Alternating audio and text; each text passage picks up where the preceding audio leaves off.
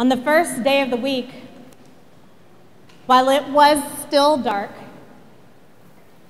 Mary Magdalene set out to go to the tomb in which Jesus had been laid.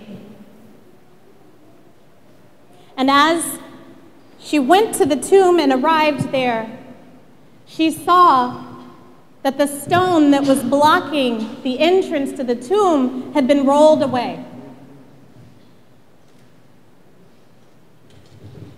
And she was afraid.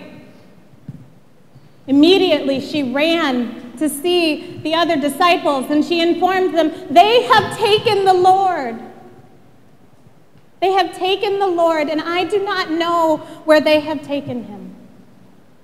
And so, the other disciples, Simon Peter, and the disciple whom Jesus loved, they came back with Mary to the tomb, and they ran. And it turned out the disciple whom Jesus loved was a little faster than Simon Peter, and he arrived to the tomb first, and he peered inside and saw that the tomb was empty. And then Peter came and he walked inside, and he saw the linens that had been wrapped around Jesus' body, and that the linens were here and the linens around his face that had been around his head in his death were on the other side. And then the other disciple peered in too, and he believed. But they did not fully understand just yet, because they didn't quite get that Jesus had to have been raised from the dead. So they went and they told the other disciples, but Mary remained weeping.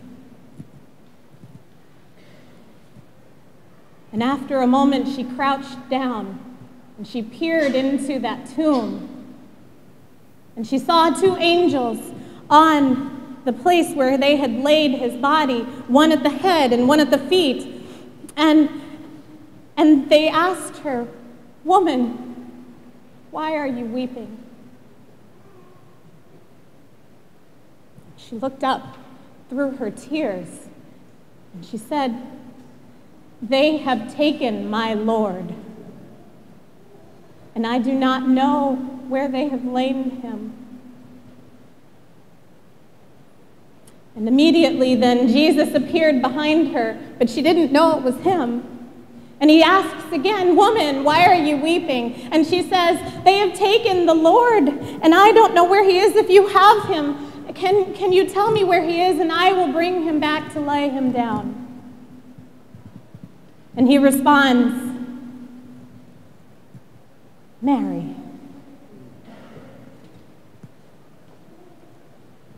And through her tears, she looks up and she knows, and she says, "Rabboni," which in Hebrew means teacher. And Jesus looks at her and he says, "Do not cling to me. Do not cling to me, for I have not yet ascended to my Abba. But go and tell my brothers and say, I am here and I have risen, and I will rise and go to my God, who is your God. I will arise," Jesus said. And through all of this, Mary looked and walked away, and she's told everyone, "I have seen the Lord." Amen? Will you please pray with me?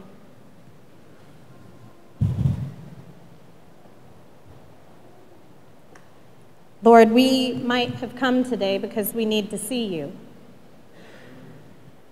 We might have gathered up our strength to put on what we could, maybe our Sunday best, maybe what we have, but we bring it all properly clothed for your grace. And so let this time of reflection on your word bathe us with your spirit. May we arise from this experience blessed and ready for all that the world will bring us. In Jesus' name, amen. Can't tell you how many times I have muttered to myself this mantra, this phrase, I will not cry. I will not let this get to me. I will not cry. I will not let this get to me. I will hold it together. I will hold it together. Have you ever done this? A lot of us have been raised to make sure that we can keep it together with lots of pressure for it, because we are in a culture that doesn't quite know what to do with our emotions. And so we hold them in, we subsume them, and we think that the strength and the most powerful way to respond to any old situation is to look like we could experience nothing but joy.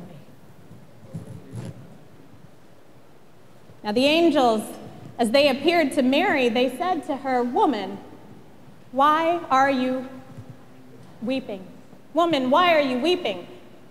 And at first glance, it may seem as if they were saying to Mary that she had no right to weep. But look again. Look again. Now, Mary, as you can see in this story, was obviously overcome with emotion, and wouldn't you be too? I just try to imagine what that morning might have been like early, while it was still dark. I'm guessing she hadn't slept that night. And she started to gather her thoughts, and she said, okay, I'm going to go to the grave. I'm going to go to the tomb. I don't know what will be there. But this was a time that was not necessarily safe to go to the tomb. She did not know what would await her. But what she did not, by any measure, expect to see was an empty tomb. Now, keep in mind that tombs are closed off in this time with stones that are not easy to roll away. It's not something that's easily done. And so I can imagine, as I often do, as I go and prepare myself to go see a grave, that I would visualize what I would see. I would think, all right, I will stare at that tombstone. I will stare at that big stone closing the door, and I will give thanks that I know where Jesus is. Because sometimes I might not have always known where he was as he wandered this land, but I did know if I could just picture that tombstone, then I will know where he is, and I'll know he's finally safe. So as she gets to the tomb and sees the door open for any to come in and rob the space of her Lord, imagine her discomfort, her grief, her sadness. Imagine her surprise, because it was too much for her to make the leap to the good news just yet. And so she did what I would imagine any of us would want to do in such a time, and she ran fast, and it wasn't close, I don't think. She ran to tell these other disciples, and she saw Simon Peter, and she saw the disciple whom Jesus loved, whose name we don't know. And she said to them, they took our Lord. Now remember, again, in this time in which the state had executed him and there were so many enemies of Jesus, there could be things that people would do with maligned interests with this body. So it was a political statement for her to affirm that someone had taken the Lord's body. And that was a fear that would be that all sorts of horrible things could happen, and all that. You can just imagine, I feel like Mary was triggered. I know I would be. Peter and the disciple ran there and ran back, and they came to the conclusions they needed, but they needed to look again. And that's what Mary did. And as she looked into that tomb, and she saw the two angels awaiting her, they asked the pivotal question, "Woman, why are you weeping?" Now, in this country, in this culture, in this environment in which it may very well seem like we shall not weep, we will not let this get to us.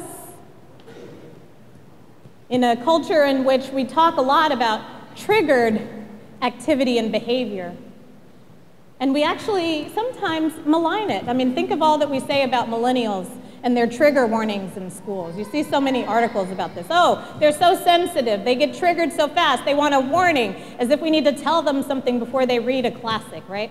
I mean, imagine then how things might resonate in this space when we ask the question, why are you weeping? Why do you cry? But Mary wept and Mary cried. And as we look again to the story, what we have to recognize is that there are plenty of reasons to cry, okay? There's lots of reasons to be upset. Good Lord, who knows what's happening with North Korea? Who knows what's happening in Washington? Who knows what's happening in our world? There are plenty of reasons to cry. People die out on these streets. There is crime, there is hatred, there seems to be growing anger that we don't know what to do with. There are plenty of reasons to cry, church. And so as the angels ask the question, why are you weeping? It would be a misinterpretation of God's intent to think that she shouldn't have been. Because I want you to understand something. Through Mary's tears, she saw something profound. And I believe that they asked this question to trigger the right response, which she had. Why are you weeping, Mary? Because they have taken my Lord. That's an affirmation of faith that was not necessarily a given in this moment. Because remember, all those people who had shouted Hosanna last week at Palm Sunday, waving their palms, saying, hey, the Messiah's here, thank you, Lord, save us. They had those expectations of how Jesus would save. And when Jesus didn't do it in their way, when he didn't conquer the killing, when he went ahead to a cross and let them kill him, they thought, well, the Messiah would never let this happen. The Messiah would come in with trumpets blaring. The Messiah would come and take over everything. And so all these people who had expected all these things from Jesus were disappointed, and they left him alone. So when Mary answered the question, why are you weeping? Because my Lord is not here. She said, my Lord. She held on. She held on to the truth of who he was. And even though she didn't have the explanation and she didn't understand, she affirmed who Jesus was in her life. And this is, my friends, instructive. It can be, I know I have this temptation too, that we want to skip through the agony of the cross, that we want to skip past Good Friday because it hurts too much, that we want to ignore the sadness, the reality that Jesus descended into death because that hurts. It might even make us weep. But do you understand what happened? It was only through her tears that she was able to see her Lord. Do you hear this, people? Do you see? It is sometimes through our crying, through our acknowledgement of the things that aren't right, through our pain, through all the anguish that we might feel, that we can see God in even closer relief than ever. Tears may very well be the lens that we need today to see God standing right in front of us. And so, when we're ready to look again, when we recall that, or when we notice that we want to see God, that we can't see God, we wonder where God is, why would this happen, how could I experience this God, why does my heart break? Recognize and know that in those moments, God is closest to us. And the mystics have long affirmed that when our hearts crack open, sometimes, actually all the time, it's actually allowing the light to shine through even more. And with these broken hearts that we may have on this Easter morning, we get the chance to look again too. Because if you can't see God just yet, look again. And so, And so the good news is this. We had a song that we've been singing for this Holy Week. It says, have you died before? Have you died before? Has there been a time when Jesus on the cross was you? There are times that come in our lives where we die, where we feel like death has taken over. Maybe it's the loss of someone we love so much. It could be death itself at our gates. It could be a time when we're taken into the hospital and wondering, will we make it back out? It could be a time when someone we love so much disappoints us. Or we look for the love that we thought we should have and we wonder if we'll ever find it. Our hearts break every day, or sometimes anyway, and as they do, if we could but let ourselves allow the light to come in, then God gives us a resurrection too. So, my question to you becomes, church, would you like to rise? Would you like to rise and welcome the God who loves you?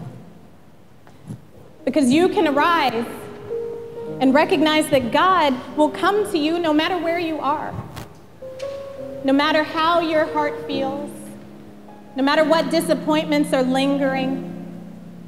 God will still show up for you. God will show up at a table. God will set a feast for you. God is here, and God calls on us to step forward, to arise. So rise, church, if you're ready. If you're ready to affirm the goodness of our Lord, if you're ready for resurrection today, if you're ready for Easter to be more than just a story, but for it to be a proclamation of the one who lives in you, then rise. Rise and love the God who loves you so much, who would go to the ends of earth. Rise and know that God would even go to hell for you, and did.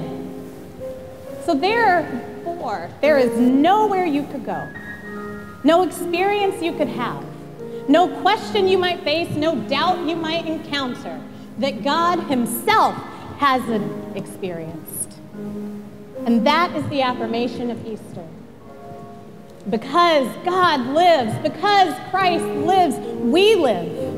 And as C.S. Lewis put it, in Easter, the timeline of death gets rolled back. So live, church. Because Jesus Christ lives, so do we. Amen.